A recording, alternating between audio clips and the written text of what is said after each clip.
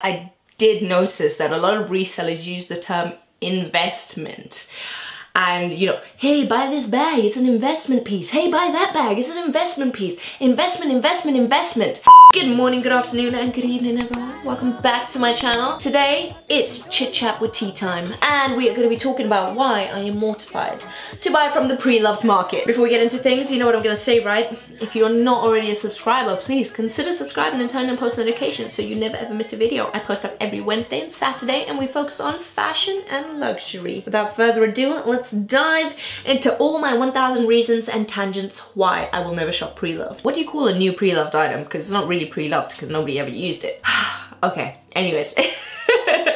Going on a little bit of a tangent. Over the last few weeks, a lovely subscriber had actually left a comment on my Louis Vuitton video, the unboxing of the Pochette Métis East West West East Coast bag.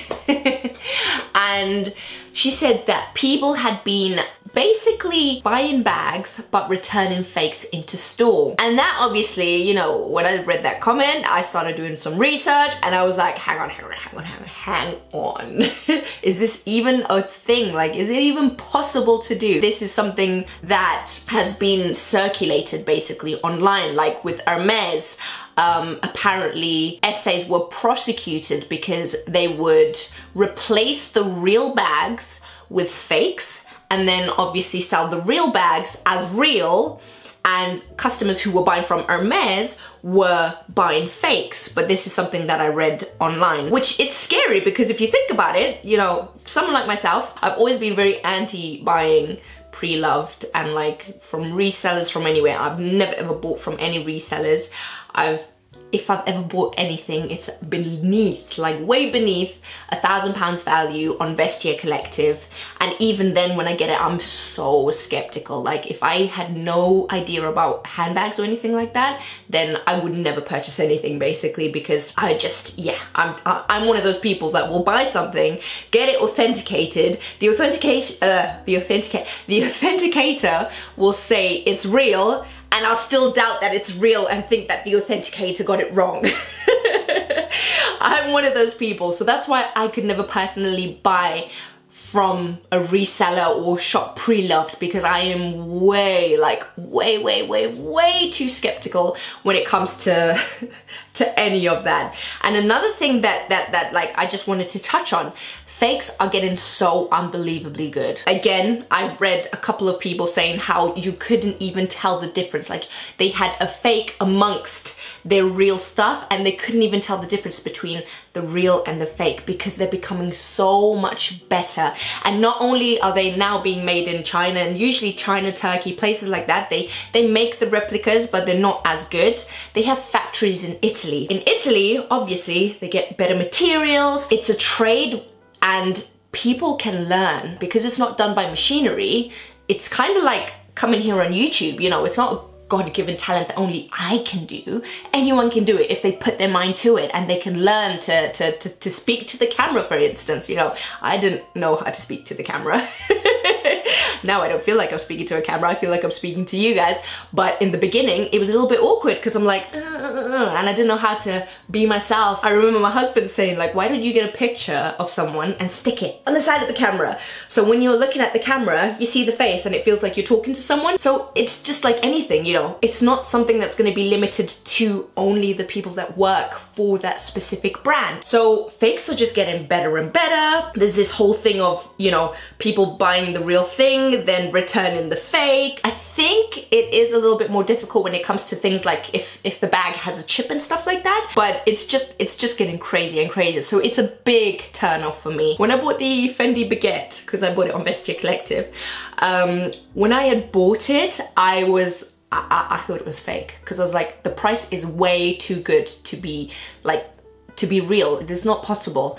And after extensive, when I mean extensive research, I spent hours trying to figure out whether this bag was real or fake, even though Vestiaire Collective has said and verified that it was real. I even found out the year the bag was made.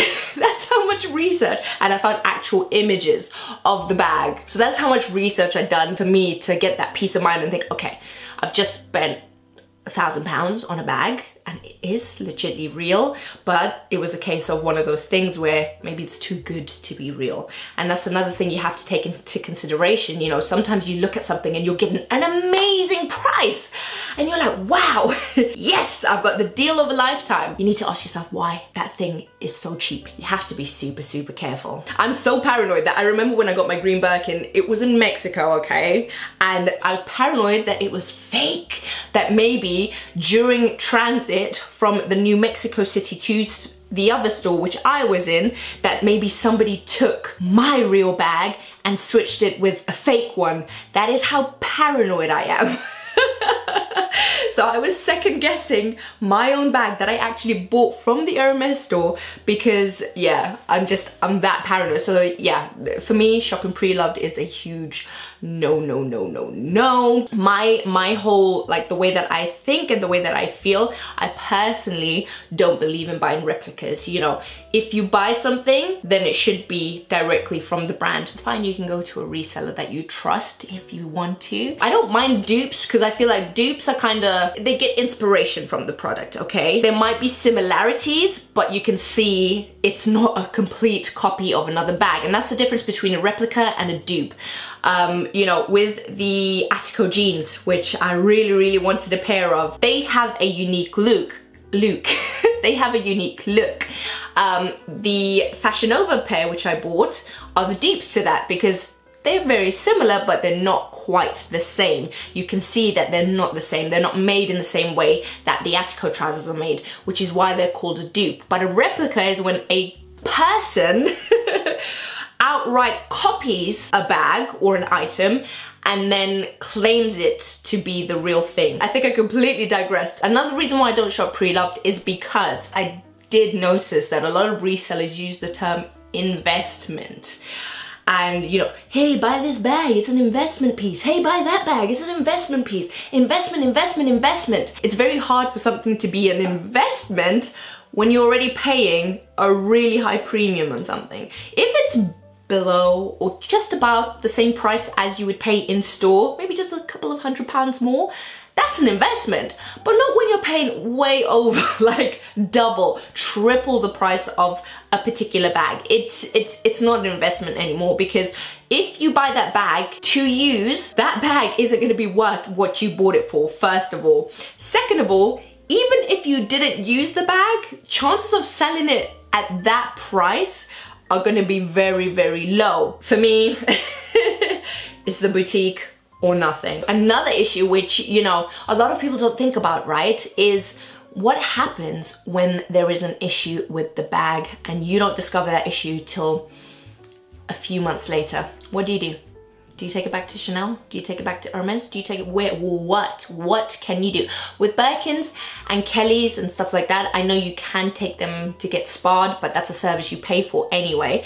But let's say you bought a brand new bag and after a couple of months, you start noticing something that isn't right. What do? You can't take it back to store because you didn't buy it from a store, you bought it from the reseller. And that's another thing you have to think about, because you don't get that assurance afterwards that if something's wrong with a product, you can return it to store and they will sort it out for you. I don't know what it's like with like proper reseller companies, but like, let's say if you found a bag on eBay or you found a bag on Vestiaire Collective or anything like that, there's no way that you can return this item after a few months of use if you start to notice that there is a problem with the bag. It takes a different kind of courage to buy bags off of, for me, Vestiaire Collective is counted, but like eBay and websites like that, even the actual reseller websites, they get so many bags in. I'm sure they must get a few counterfeit bags here and there that they miss. Not everything will always be 100%, and I think that's probably what scares me most, even when buying from like a professional reseller, because we're all human. There's bound to be mistakes. No matter how much or how reputable a company is, there is bound to be a mistake somewhere along the line. And I'm just one of those people who thinks in her head that I will attract those mistakes. So I'd rather not take the chance. So yeah, that's my main reasons as to why I'm like so anti shopping pre-loved. I'm personally way too skeptical, and I would never ever spend over £1,000 on any bag. If it starts going over the £1,000 mark, that's when I start to look like directly from the stores. So yeah, Miss Paranoia over here. How do you guys feel about replicas? I know some people are like, oh, like they don't mind, but like I said, it's a whole big industry, and it's not just, I think the problem with us is, or a lot of people, they just look at something there and then they don't look deeper and to the effects that these counterfeit items can have, not on you per se, but like on other people, the child labor that goes into making these products. These are all things that a lot of people don't think about because, you know, it's not right in front of them. So it's definitely something worth thinking about and doing some research on. I would urge anyone who's thinking about maybe potentially buying a replica bag to look at brands like Coach, Marc Jacobs, Michael Kors. You know, they're all brands, Kate Spade, another great one. They're all bags that are at the lower price range, but still really good quality when it comes to the way the bags are made. So yes, friends, that is my reasons, with obviously my added tangents on the side, as to why I am terrified of shopping pre-loved. There's just too many fakes for my liking, and too good of the fakes. Like, I'd rather not risk it. And when it comes to bags and stores, I don't know, you know, I haven't heard a lot of people speaking about this, but I have seen a few stories, and like I said, a lovely subscriber of mine is the reason why I actually started doing some research and started reading up, and I was like, oh my gosh, what is going on? So if it wasn't for her, then I probably wouldn't even have made this video. So thank you for that, by the way. You know who you are. And yeah, have a beautiful rest of the week, and I shall catch you in Saturday's video. Take care, bye.